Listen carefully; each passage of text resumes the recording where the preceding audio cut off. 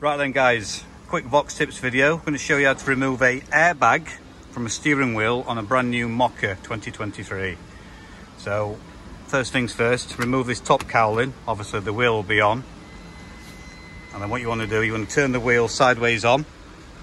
And I'll just show you the cutouts. So these are the cutouts. You want to get a punch, probably around 5mm or so. And then what you want to do, I'll try and show you, it's quite difficult. You want to get that punch down at the side of this little arm.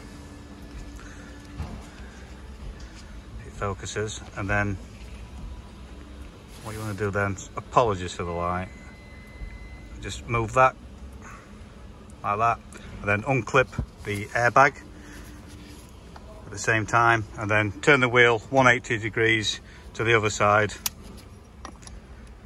Insert the tool into there. A lot harder than it looks. There we go. And then just do it. So I'll just quickly show you trying to remove the airbag from a different view.